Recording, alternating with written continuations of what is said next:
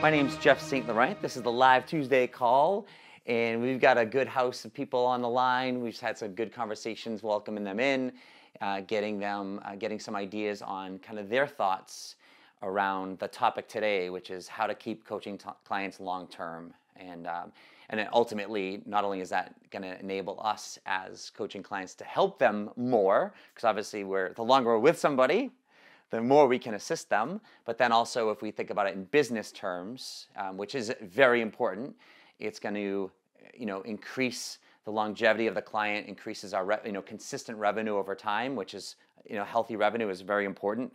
Consistent income, especially as an entrepreneur. And also when you have less turnover, for Mike on the call, that's for you, right? He's a turnover guy, one of my clients that I help. But, when you reduce turnover, obviously, you don't have to get as many new clients, and you can be at capacity, if you will, knowing how many capacity clients you can work with on a weekly basis. It's easier to stay at that level when you have less turnover as well. So we're going to be hitting those points in just a second. Just a few notes of business before we get rolling. I do record these calls. They're on my website, sellingcoaching.com. If you go to the university, that's the university. I mean, it is what it is, right? It sounds like it's got a bunch of information in there, very, very specific and valuable. And that's my gift to coaches as I help them transition to a full-time business. So I've got the call recordings in there. I usually post them there on Fridays. And then obviously you've got not only those, but also quite a few. I mean, I've got hundreds. Over 100. How's that? Of some shorter videos, and they're all specific to helping coaches transition to a full-time business. So that's a great place to start. If you also want some more interaction and some other great things that are going on with a bunch of other coaches, at the top of my website on every page, sellingcoaching.com, you'll see a banner that you can click to join my private Facebook group. If you're not a member of that, definitely at least consider checking it out.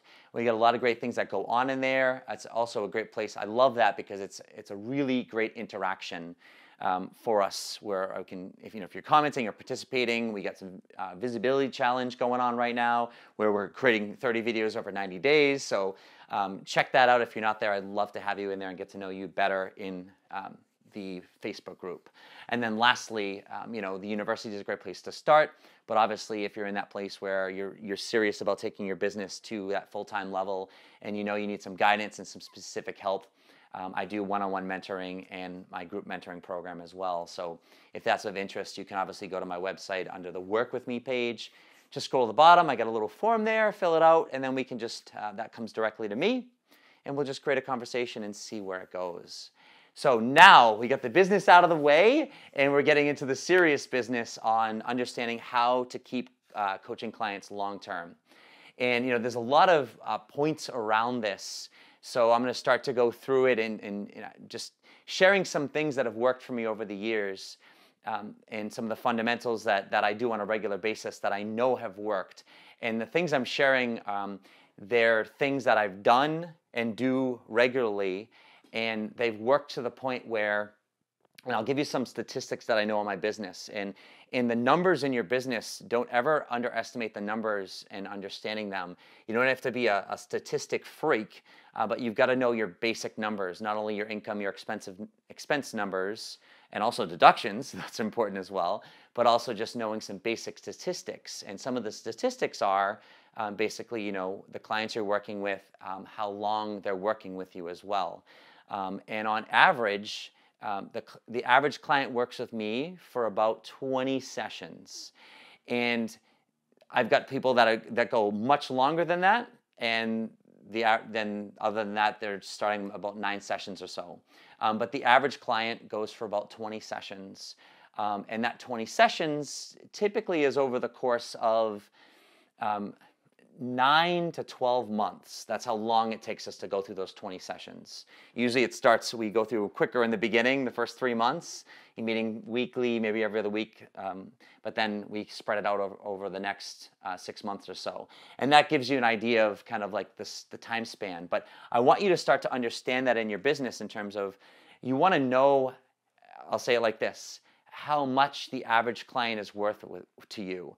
I don't want you to think like, oh, they're just, you see everyone as a dollar sign, but I'm just talking from a business level right now. You want to know that the average client is worth, if they're worth 20 sessions, it's times whatever you're charging, and that's what the average person from a dollar amount. And I'm just talking business perspective there. It's just going to help you with revenue. It's going to help you also understand predicting revenue in your business. In other words, as an entrepreneur,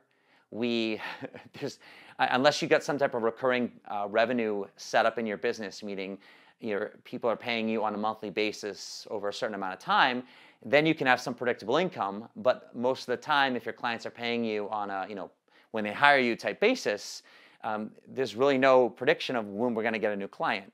So when we're doing this as a full-time thing, and that's our only source of income, you got to be able to understand money. You got to be able to manage money well, distribute it well, because the bills are consistent and their expenses are consistent. But then also is understanding, on average, how many clients do you get on an average month if you're doing your marketing activities, and what's working for you. And then lastly, how long is that person typically going to stay with you? I mean, you might get an anomaly and they could stay a very long time. You might get an anomaly and they might stay a very short time. But on average, where are they at? So that's just the first piece, is starting to understand some of those numbers. But let's start going into some of these strategies and some thoughts around this. So the first thing is when you start off and what you're selling them in terms of a coaching package. So I have the mentality when I work with people is I offer a package of 9 sessions to start. And whenever I work with my mentoring clients, I always recommend 9 sessions. And the strategy behind the 9 sessions is very important. It's not just a random number I picked. I actually have another Tuesday call I did about how to set up pricing structure, price structure and session structure.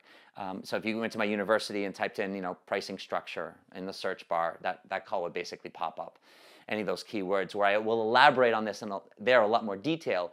But for the sake of now, I'll just say that the 9 sessions are very important, because in that amount of time, usually it takes us about 2.5, 3 months to go through if we're meeting on a weekly basis. I find now that I'm mentoring coaches to transition to full-time business, it's taking a little bit longer than 3 months. But either way, in that 9 sessions, what I found is in terms of the cycle of results, this is very important, because I've sold packages, 12 packages of coaching sessions. I've sold packages of 6 and 7 and 8, just in my days of trial and error, if you will. And what I found is the 9 is the sweet spot in terms of renewing, meaning them continuing on with you afterwards. And here's the result cycle in a nutshell, is typically when someone hires you, the first 2 weeks or so is that kind of euphoric state of, I hired a coach, I'm excited, there's hope, it's not doom and gloom. It's like, I'm starting to move forward and I'm excited. I'll parallel it maybe with the honeymoon, if you will, phase of a relationship, where it's just like, this person is just the most wonderful person on the planet, and you're in love. And so there's that first 2 weeks or so. Then usually weeks 3 and 4 in the coaching relationship is where kind of reality kicks in. It's just like, well, you know what? Even though you hired a coach, it doesn't mean everything's going to change. And typically people kind of get hammered, if you will, in the reality of like, wow, I actually got to do some work and nothing's changing overnight. And so it doesn't mean that they're down or things are bad, but they just come off of that just euphoric high, so to speak, and the work's in front of them. And so they might run into some challenges, or just the reality of their situation is just ever present. So that's typically weeks 3 and 4. So it is down, if you will, energetically from at least the first few weeks. And so from there, the next few weeks after that, like 5 and 6 or so, is kind of like regulating them. That's getting them back to like the putting their feet on the ground, so to speak. And it's just like, okay, then now we're starting to take some, consistent steps forward. We're starting to work, doing some of the work. And so it's not like it's high or low. It's just like, okay, we're starting to make some progress and we're starting to just bear down a little bit. Then that brings us into like weeks 7 and 8. And typically by week 7 and 8, that's where they start seeing something happening. It's not like, these magnificent results, but it's like, they're more aware, they're gaining some clarity, they're starting to see things happen in some ways. Not at the level with which they, this is like, it's accomplishing it, but typically something's happening. So there's some positivity and they're starting to be like, oh, the fog's clearing up a little bit. So typically what I find is by that 9th session is they're like, this is awesome. They're excited about this. They're moving forward. And it's not necessarily at a huge, bullet pace, but it's like, wow, this is good.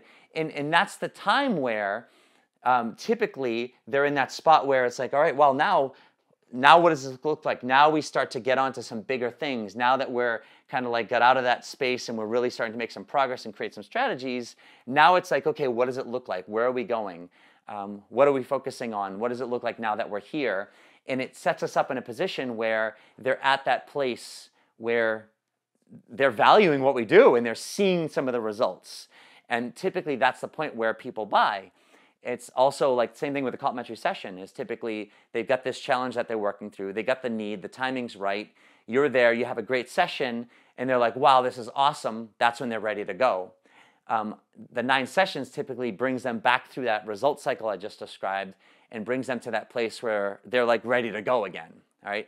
What I found was if you're selling packages and working with people for shorter than that, right, you're ending up in some of those phases where they're not quite getting there. They haven't quite gotten to that place where, especially if, like a month or a month and a half or even up to 8 sessions or so, they're just shy of just that feeling of like, wow, this is really good, or in having some of those breakthroughs, so to speak. So that can typically inhibit them continuing on. Doesn't mean it won't.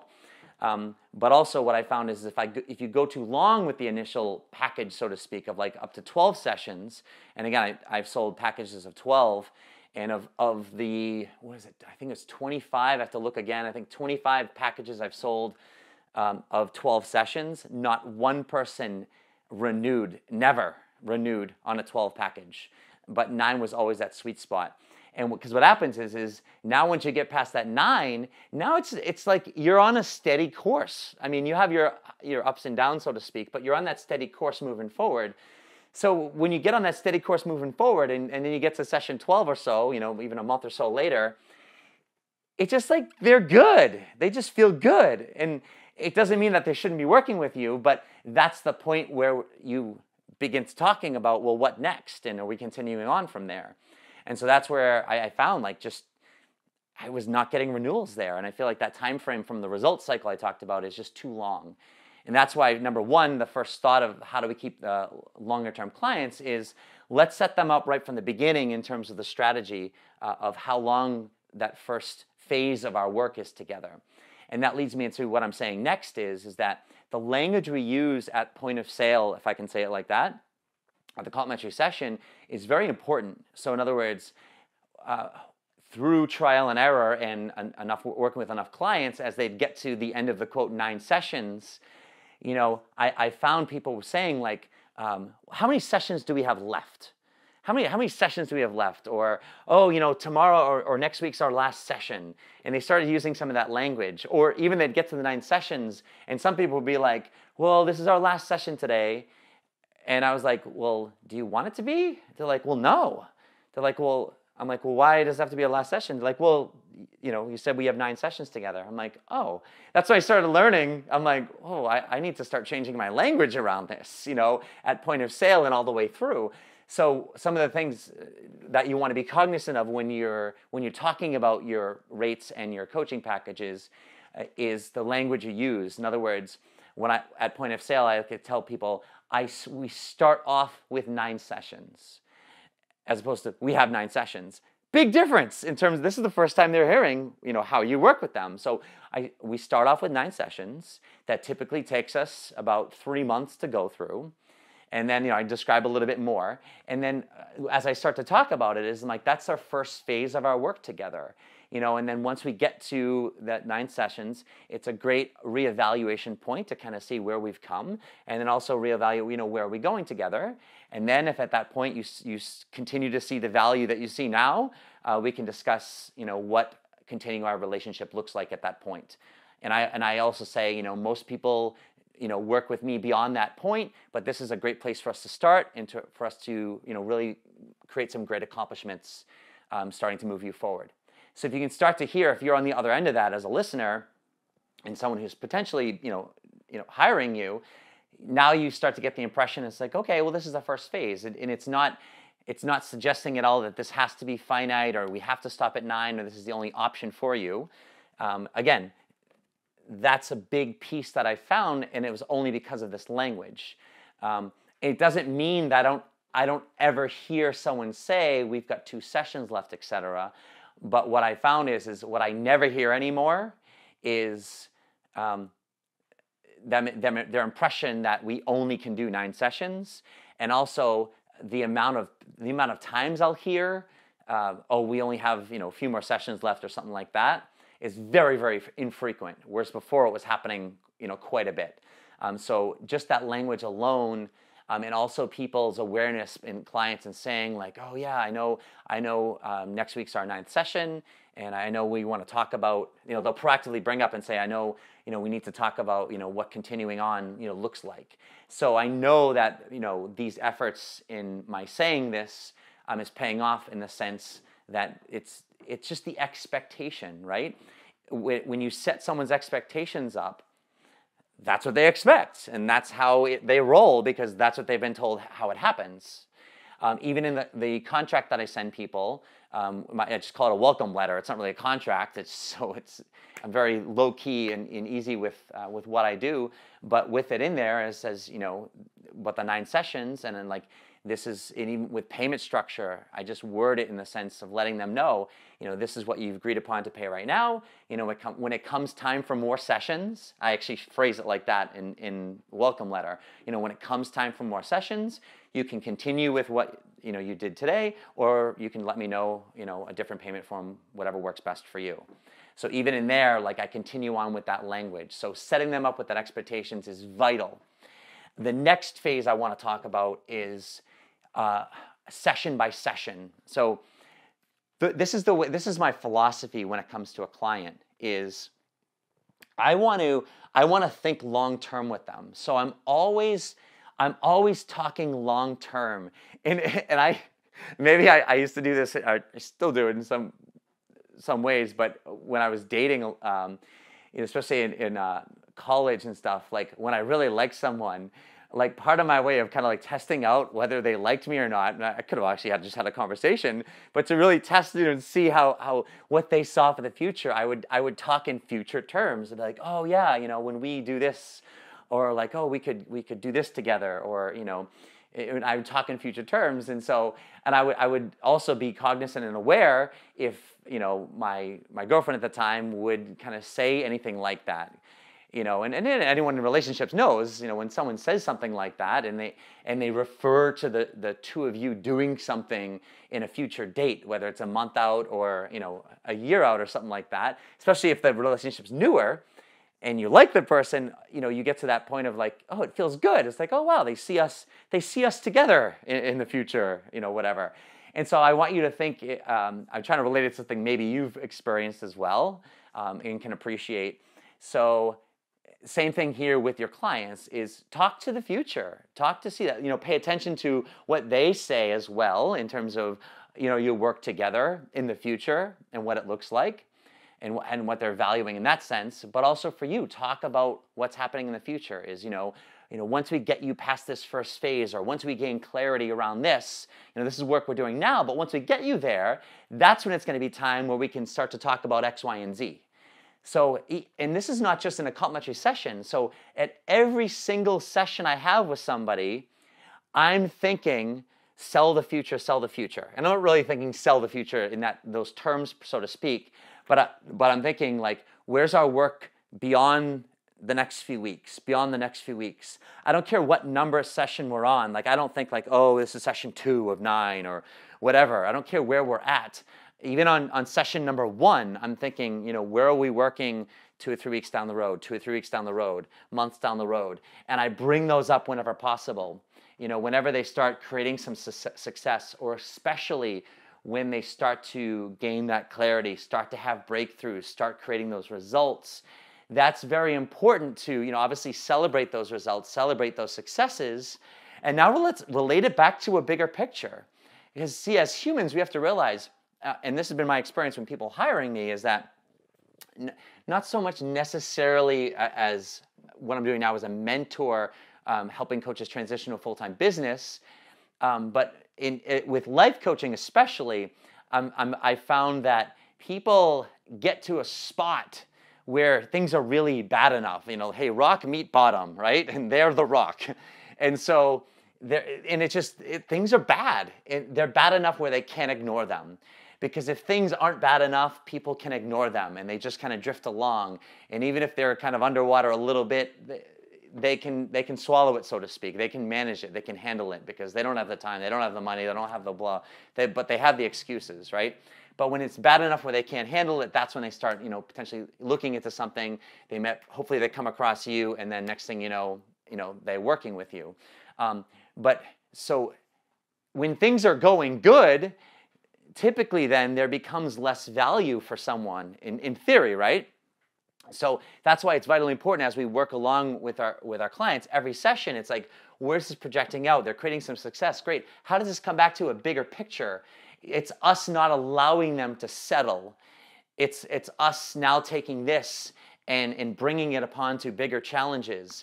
Whenever one of my clients, or whenever they create success, I'm always managing how hard I can push them. And I say that as like, hey, listen, you're creating some success. We've had a couple weeks where, you're on a roll right now. You're doing well. Things are starting to click. I know we have a lot, we have a big road ahead of us. So I want to, how hard can I push you? How much can I give you? Let's start testing that, and I always try and show them that bigger picture of where they're going.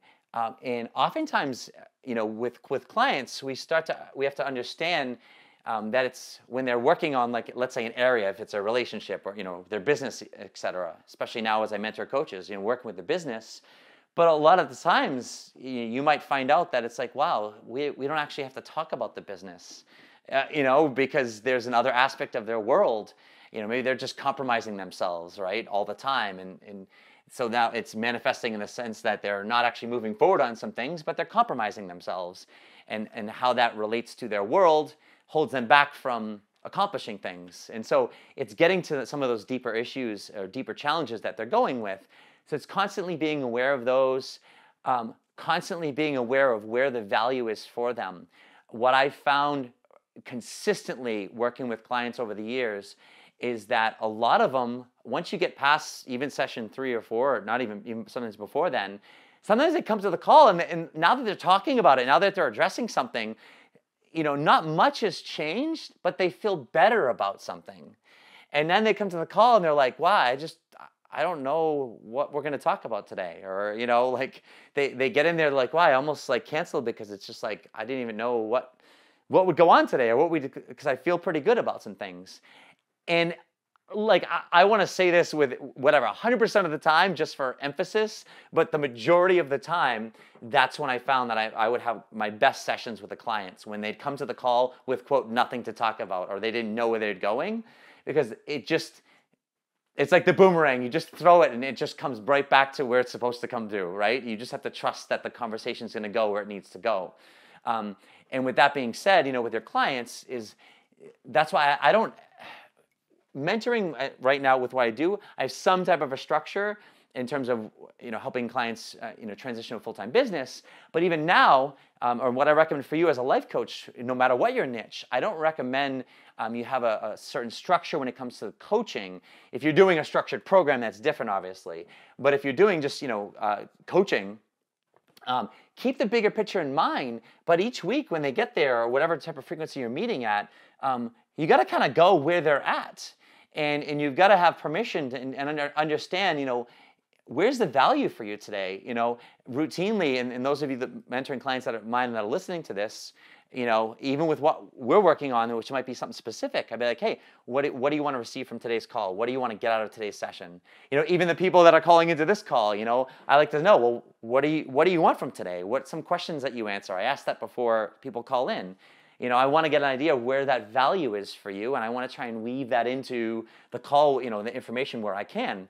And so that's a big piece, is understanding where the value is for this person right now. I look at it like this is, I said before, I sell the future. In other words, I was always projecting of what we're doing together in the future, of how I can help them in the future. Just like in a comp session, I always project out, where we're going to be taking this so they can start to visualize how we can work together. I do that on a session by session basis, but then also in terms of the future, but also session by session, I want you to be able to really start to understand where is it valuable for you today. I want you to hang up the call today feeling like, wow, that was kick-ass, that was incredible, that was valuable. I want my clients to be able to say like, wow, this is awesome. And I want to have that feeling. I don't force it, but the only way I find that out is where are we at today? Where's the value? What do you want to receive from the call? Hanging up the call in an hour from now, what do you want to have accomplished? And if they don't know, we'll get there. And I do some check-ins as we go along, depending on how long the session is with that person. And I want to make sure that by the end, and I ask them, it's like, so what did you receive from our call today? If they're not, unless they're, actually actively talking about it, being like, wow, Jeff, this was so valuable, or wow, I love that you did this, or I just feel so clear right now. Unless they're saying something like that, I'm always asking, so what did you receive from the call today? Where's the value? Where do you see yourself going? How are we doing together? I always check in, every other call or something like that, I'm checking in. How are we doing together? You hired me a couple of weeks ago, or, you hired me a week ago, you hired me 3 weeks ago, how are we doing on this? How are you feeling about, our work together as a coach? Like, I'm always checking in. It's not overboard. It's not like a nervous, like, oh my God, I want to make sure I'm doing a good job. I'm not coming from that standpoint. And that's an important distinction. It's more of just like, hey, how are we doing? And I want to ensure that this is, I'm over delivering and really providing, more than what you ever expected. And so just use your barometer of that, but be aware of those things and remember those things. It's got to become a part of your philosophy and how you work. I always like to, I don't say under promise necessarily and over deliver. I just like to over deliver.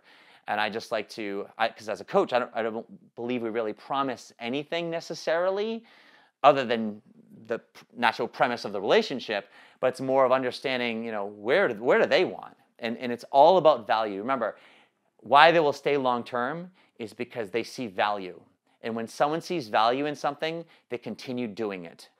And when they have that value, the money doesn't become an issue. If money becomes tighter for whatever reason, and yes, a meeting on a frequent basis, sometimes it can get costly if you're meeting 4 times a month over the course of time. But typically, over the course of time too, the need for meeting on a more frequent basis becomes less. I've got quite a few clients right now, some that meet on every other week, some meet every other month. I've got one that I've met with right now. They've been going she's on her 3rd year, and she meets once a month. I've got business coaching clients, like corporate clients. I've got 2 of them, and one's been going on 3 years, one's been going on 6 years, and those are just meeting on a less frequent basis or as needed basis. And so it's understanding where the value is for those people. That's such an important piece of that. Another piece to it is how they pay.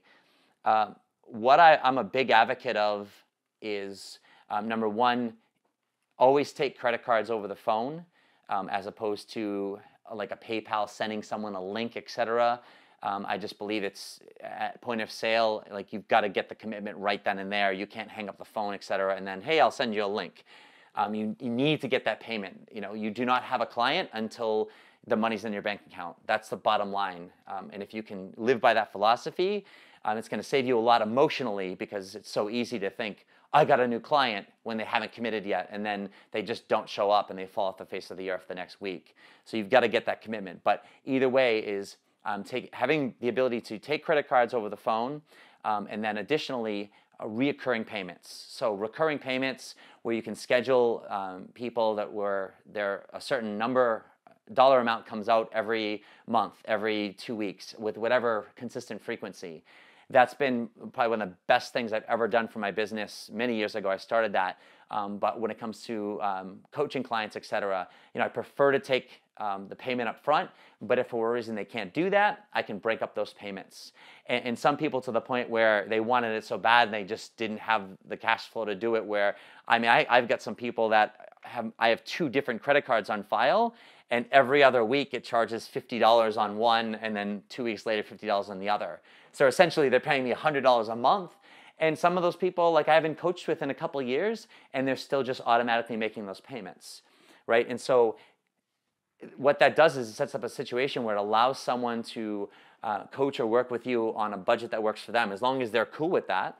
And you can set those payments up where I don't have to think about that stuff. Obviously, you might get a good decline here and there, but if you create a strong relationship with your clients, you shouldn't have to worry about being screwed or anything like that. Have there been times over the years that I didn't get my money? I wouldn't call it getting screwed. I would call it situationally screwed. But yes, so the answer to that is yes. However, the positive end to that has far outweighed the small revenue that I've lost over the course of many years that I've been doing this. So those recurring payments is important. And the reason I say that is number one is when you have their credit card information on file, or you've got recurring payments set up, we've got to make buying easy for people.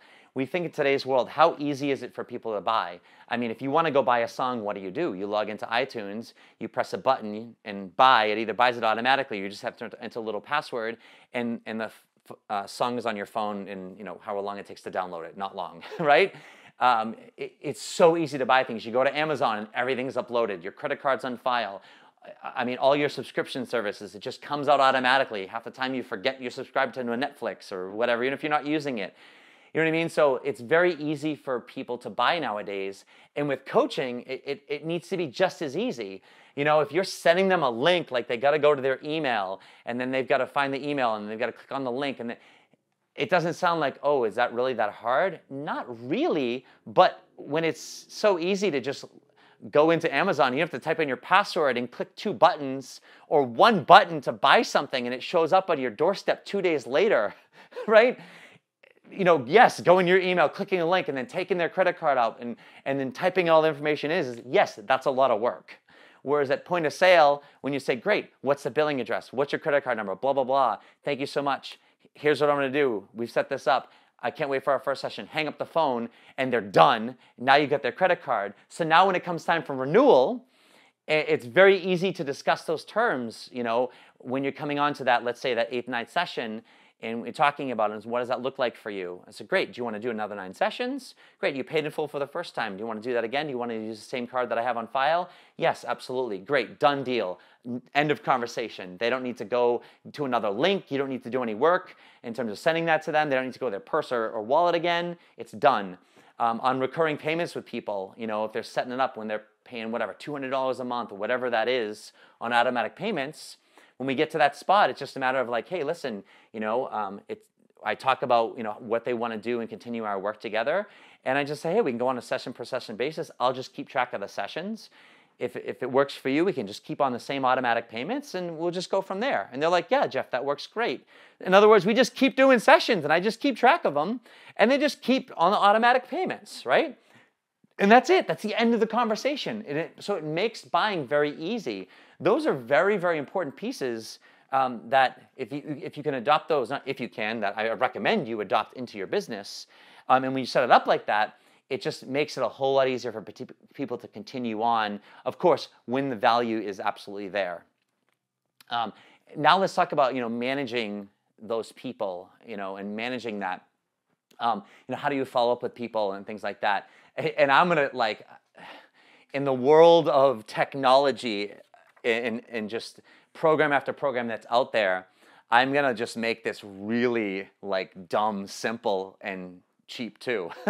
But cheap in a good way, right? And I'm going to say this, and mind you, I will say this with, I'm not a tech guru, but I'm definitely not afraid of tech. I love technology. I use technology all the time. So I'm not like, oh, you just do this because you're not a tech person. It's like, yeah, so I'm not the guru, but I definitely enjoy and love tech. So and promote it where it's necessary.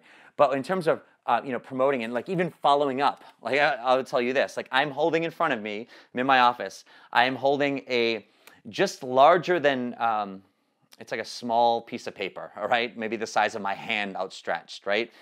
And on it is a list of clients. These are my active clients. And then also past clients that I've worked with, let's say in the recent year, all right? And so, and I just add literally, it's a piece of paper and I write their name in pencil. When someone hires me, one of the things I do is I write their name on pencil on this little list. And at the beginning of every week, I go down this list and I scroll through and I start from the bottom, if you will, which are my most current clients. And I make sure that of my most current clients, the ones I'm actively coaching with, I make sure they're in the schedule, number one. If they're not in the schedule, I need to know, like, okay, well, if we talked about, okay, we're going to follow up in a week or two, or what's going on with that. So if I don't know that, then I reach out to them. But if they're in the schedule or they're all set or we've communicated recently, within the week or so, then it's just like just keep going down the list, right? Till all my active clients, if you will, are taken care of. Like yesterday was Monday and I reached out to 5 or 6 clients that just, they're active, but they're kind of like doing some things on their world. So it's probably been a month or so since we've coached and probably a couple weeks since we've touched base. And I'm just letting them know, hey, how's things going? Where are you at? What's going on? Are you ready for the next session yet? What's going on? Give me an idea. I'm here for you. I'm thinking about you. I'm just like, I'm there for them. I want them to know that like I'm here. Just because they're not actively coaching with me right now, for instance, or they haven't had a session in a month, these are people that either maybe have still some paid sessions with me or maybe their 9th session came up, but they want to do it, but the timing wasn't right to do it right then and there. And I'm in front of them and I'm caring about them and I treat them as if they're still my client every single day, every single week. And this is not hard to do. It's just, I've got this little list and I'm showing you like low tech, baby. It's a freaking piece of paper and pencil. And then, every quarter or so when it just gets to the point of like, okay, I need a new piece of paper, I just take a new piece of paper and I rewrite some of the names. And then I just weed off people that are just, yeah, we're done, or it's been a while, or, there's just, we're not coaching anymore right now, or maybe never again. And then I just keep that current list. So low tech. But that's a way of staying in front of people. And then also clients that I haven't worked with in a while, and they're on that list, I will go through and I will touch base with them every so often. When I say every so often, it's just a feel. So I'm not writing to them every week, every month. It's just of like, what? That's of like, how much extra time do I have right now? Do I have a little bit of gap where I'm doing some marketing? Can I touch base with those people? So yeah, there's points where, especially in my marketing, where I go, okay, I've got some clients that are maybe finishing up. I've got room for some more people on my schedule, or based on knowing how long clients are working with me for, and maybe where all my currents are in that process. Maybe I have, a good handful or more of them in their maybe mid-teen in their sessions, like 15, 16 sessions. And I'm like, all right, on average, there's going to be one maybe of them that are going to continue on much longer than that. But on average, I got about 5 or 6 people probably in the next month or so that are going to be done. Okay, that I don't want to get to that spot and be like, shit, what am I doing? So that's when I start going through and I start with clients, people that have hired me in the past. And I reach out to them and hey, how's it going? What's going on? Tell me about your business. And I'll ask them some questions, based on the work that we've done together. And I try and dig up some things to find out, are they still moving forward? Are they still doing some stuff? And again, I treat them as if they never hired me in the sense that I'm looking for that timing and the need. I'm qualifying them to potentially make another approach and saying, hey, listen, it sounds like you're really going after this or you're challenged with it. Would you consider working with me again? It's obviously a lot easier because you've got the relationship as opposed to a brand new person and making that approach. But again, everything I teach in terms of selling, of finding timing and need so you can make a needs-based approach, I do with those people. And so that's where it's really important that you understand the life cycle of your clients. If I circle back to the very beginning and talking about knowing your statistics and numbers, that's where this is especially going to help you. And again, it's not an exact science, obviously, but again, it's just that barometer of that internal knowing of your, where your clients are, also energetically where they are in their results cycle, if you will. It's kind of the synthesis of that. But once you do it enough and understanding it, that's where it's important to start saying, wow, I might need to ramp up my my marketing or connecting with some people a little bit more. So with that being said, that's that strategy there. And then even keeping track of sessions and knowing where that all is. Like I said, I'm keeping it low tech. I have a paper calendar. All of when I record my income, when people pay me and things like that, and keeping track of that stuff, I keep it track like an Excel spreadsheet. Very, very simple. So there's no making appointments, scheduling with people. Like I said, I don't use anything electronic for that. It's just my paper calendar. I'm not saying you should do something like that, because there are people that would be like, no, electronic works great, and what electronic does. I'm just trying to show you that even if you are electronic, using simple things like Google Calendars and things like that are just very easy to use, and they don't cost you anything.